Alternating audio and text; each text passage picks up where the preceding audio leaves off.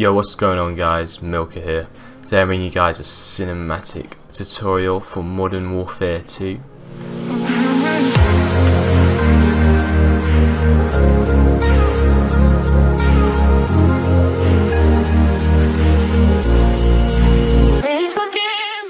In the description you'll find a download link to this folder.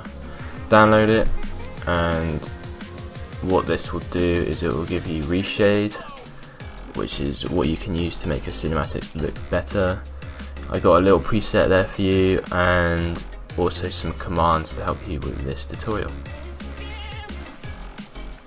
Believe it or not, you will need the Modern Warfare 2 game to follow along, so if you don't have it, type it in on YouTube and go ahead and install it. Once you've got it, make a folder called mods. In here you will find all your mods that you will have in order to create cinematics. I will not have a download link to one in this video, so go to my actors mod tutorial, and in the description of that you will find this mod. Download it and put it into your mods folder. In this tutorial, as I said, I'm going to be showing you how to make cinematics. There are two different types of cinematics you can make. You can make them with bots or with actors. I'm going to show you both. And so I'm going to start with bots. So what you need to do is just load up Modern Warfare 2.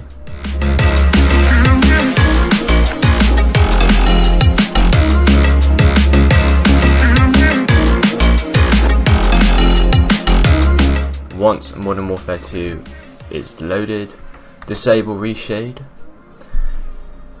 I already have mine set up to already load my mod, so since you probably won't have that set up, go to mods and click on the cinematic mod or whatever mod you're going to use and hit launch. Once the mod is loaded, start dev map and then select the map that you want to use. So we're going to use terminal, and then just launch the dev map.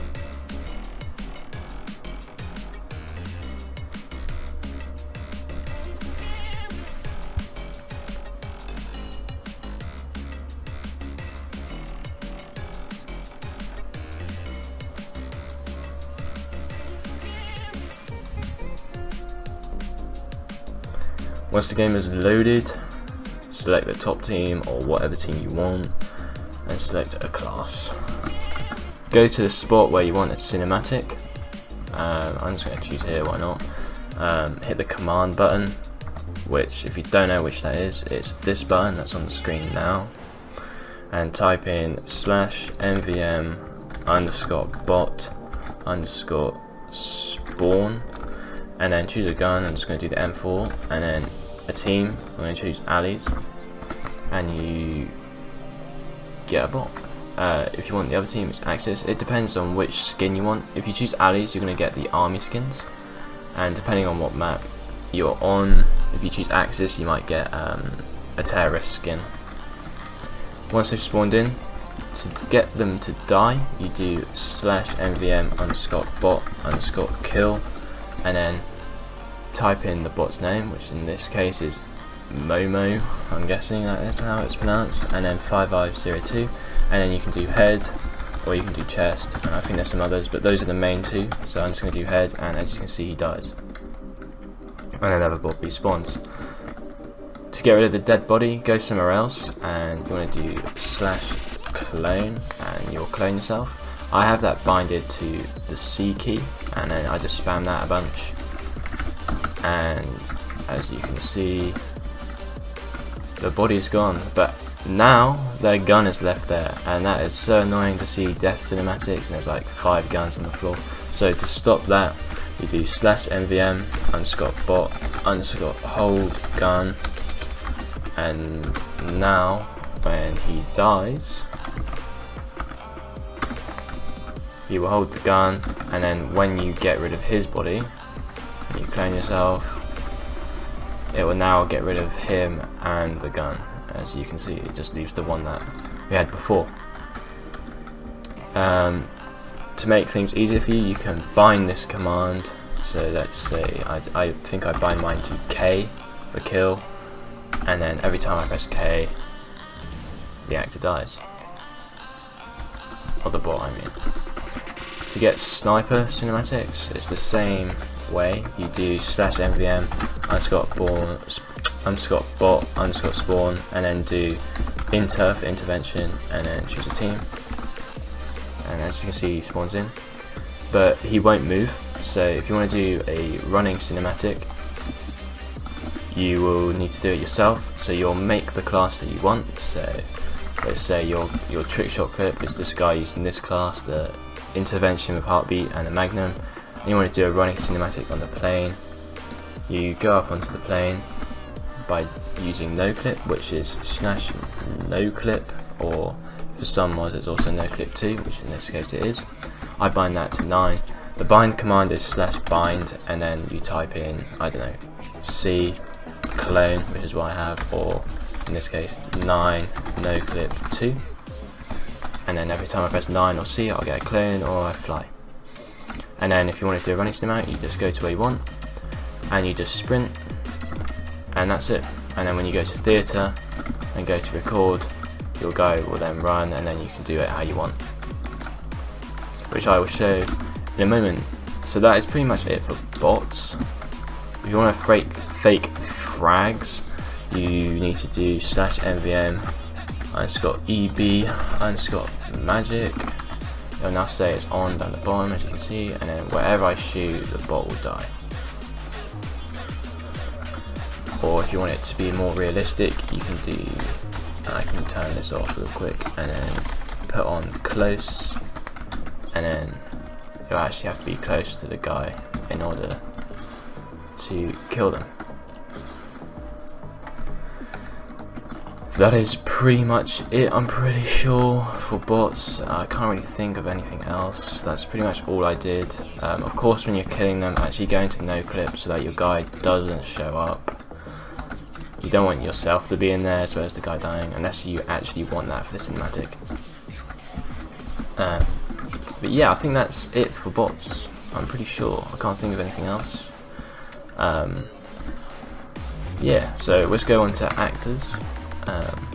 And you will need to have my mod for this, so you need to go download it, as you need the pre-cache in order to get this to work. So when you get it, open up the pre-cache, and you also want to go back to the tutorial thing, and I dragged this into my mods folder. As you can see, I have it right here, so it's easy for me to access. So open that up, put that in your mods folder if you want, or keep it on the desktop, wherever you feel it's going to be best for you. And then in here, you want to open up the prop list.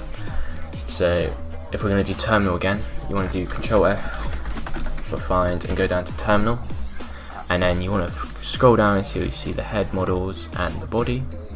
You just want to copy these in. So say I wanted this one, just Control C on it, come over to here, and in pre-cache model, paste in your body, and then do the same for the head. I did B, I think. Yeah, just copy that over and paste it, and then do that for all the models that you might want. Some other popular ones are this one, because this gives you the actual sniper skin. You might want to use that, just a recommendation. And then next thing you want is the animations. So in here you'll find every single multiplayer animation there is, whether it be standing, aiming, shooting, reloading, dying, prone, anything. Literally all the animations are in here. In this case we want to get a death animation, so type in death and go down until you see death, and then in here you'll have explosion deaths, shotgun deaths, prone ones, crouch, standing, and you just want to choose the ones you want. Now this is where you need to go and experiment with them, find the one that you want. Just get all of them if you want, and just keep making new pre-cache anims by just highlighting them. Control C, and then just press enter, and just keep doing that over and over again until you've got all the animations that you want. Once you've got all the animations you want, press Control S and restart up the mod.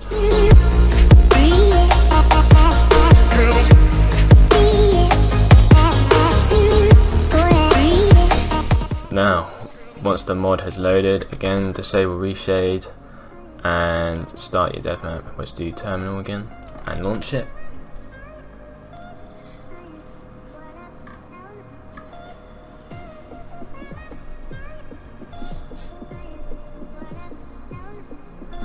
Now that it's loaded, select a team and a class, go to where you want a cinematic. Let's say you backdrop and hit a guy over here.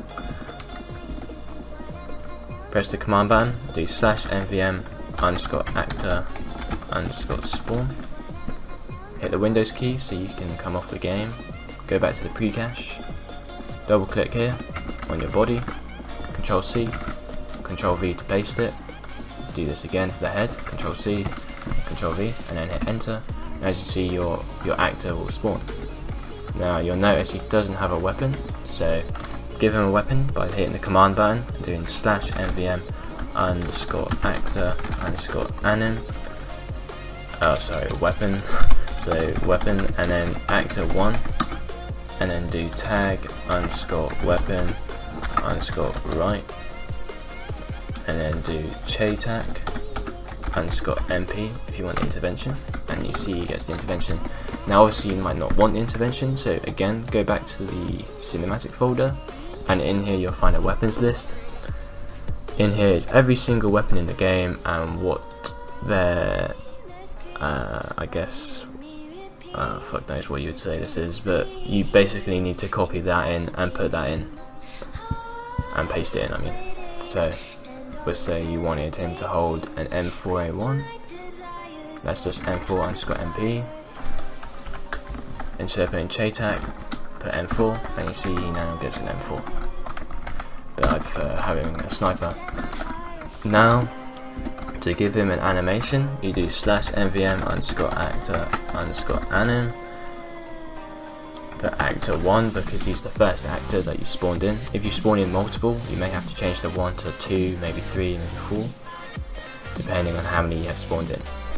Then again hit the Windows key and come back over to the pre-cache and go down to your animations, and here you have your death animation. Press Control V and easy as that. Okay, I prefer doing actors because it makes life a lot easier if you want a specific animation. I don't want to keep going through loads of killing the bots over and over again until I find an animation that I like. It's time consuming and boring, so doing actors just saves a lot of time. They also have running ones, like I said. They have pretty much anything that you want. You might want them to run. You might want them just to pull out the interventions. Yeah. So if we were to record a cinematic, go into no clip so your guide doesn't show, and then play the animation. Play it a few times, and then leave the game, which if you don't know is F1. If it's not already set up, do /bind F1 disconnect. Now every time you press F1 it will send you straight back here. In the description you'll also find links to COD MVM launcher and Virtual Dub. You'll need these two to record cinematics in the way I do and a lot of others do. However, this does take up a shit ton of space on your computer. If you don't have a lot of space, you're going to be better off using something like Fraps or Action Movie, I think it is, or something along those lines. Even Nvidia Shadowplay you can use that to record the cinematic, and then use AVI rate, I think it is, and then convert it to 600 frames per second. Once you've downloaded and installed COD MVM launcher, click on the IW4 MVM, that is Modern Warfare 2, and hit start.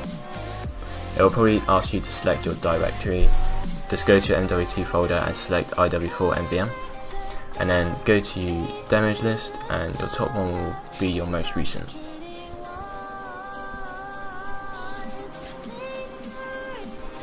Now what you do is you hold down the right key and you just fast forward up to the point at which your guide dies.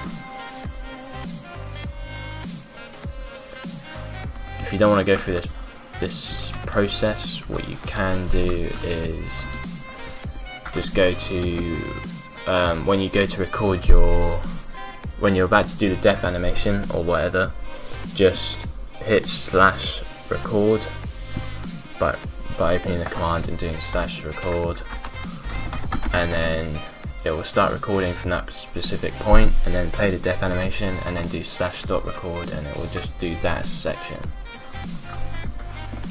Right, to use this, if you don't know, press F2 to come out, and you can actually move around. Now press the command button and do /CG_FOV30. This zooms in. Now you can go lower. Don't go any higher than 30, because the lower it is, the better the quality. Now what you want to do, but you can move around by using the WASD, and you want to go to where you want. Use mouse wheel down to rotate the camera. Press Control to see these options, and then hit K to place the camera. You want to press the down arrow key to bring down the timescale to 0.1, and then you can see it starts moving. You then want to move up a bit, and then maybe change a bit of the rotation. Press K again to place another camera. Press spacebar again to play the animation. Bring him round a bit, maybe. Bring up the rotation a bit. Press K again, and then let him hit the floor. And then rotation again, and then press K. And then once you have to place at least 4 cameras before you can play the cinematic back. You can do more, of course. And then just hit J over and over again until it shows your guy, and then play the animation. That is pretty much it. I can't really suggest anything else. This is the best and easiest way to do things. With reshade, before you're about to play this, before you're about to start the cinematic, so press space, you press end, and then your reshade will come on, and it will stop you from lagging, basically. What I tend to do is I'll press J over and over again until your animation is ready, and then do /CL_AVIDemo 600. This will record it in 600 frames per second. So as soon as I press enter, I press end to start the reshade, and then I press spacebar in order to play the animation, and then I wait until the animation is finished, and then when you bring up the command, you press the up arrow key, and it will bring up your last command, which in your case will be CL_AVIDemo 600. Get rid of the 600 and then replace it with 0, and press enter again, and that will stop the recording. And that is pretty much it, I'm pretty sure. If you don't have end already set up to toggle on and off reshade, go to settings, and in effect toggle key, click on here, and then press end on your keyboard, or whatever key you want to use to toggle it on and off. And then when you come off of it and it's saved, you press home to get rid of that, it will just be end, and you can just keep turning it on and off. As simple as that. Now once you have finished recording, so let me just quickly do that real quick. So CL_AVIDemo 600, I then press end to get reshade on, I press enter, press space to play the cinematic, and then once it's done, I bring that back up again, I turn off reshade so I can see it, sometimes it's blurred, and then get rid of the 600 and put 0. And then that's how you record it. I then close down Modern Warfare 2 if I'm happy with it, and then can get rid of that, and then you open up Virtual Dub. Now in your Modern Warfare 2 folder, you want to go to Data, and then AVIDemo, and in here you'll find a bunch of files. There'll be loads. You then drag and drop the first one in here, and it will automatically load in the whole sequence. You then want to press Ctrl R on your keyboard, change the frame rate to 600, and then press F7 and save it to your cinematics folder or wherever. As you can see, I already have it in here, and you can see that just this, and it's not even a second long, is 13.6 gigabytes. When you get a lot of cinematics, it takes up a lot of space. For example, if I go to my most recent thing for Crash and Gamoose. That was 439 gigabytes for one project file, and you can see that takes up a lot of space. So if you don't have a lot of space on your computer, this is not the best way to do cinematics recording wise. You just want to use fraps, and that will be a lot less. Or you could do this if you have some space and then hand break it down to a lower file size. But other than that, I'm pretty sure that is it.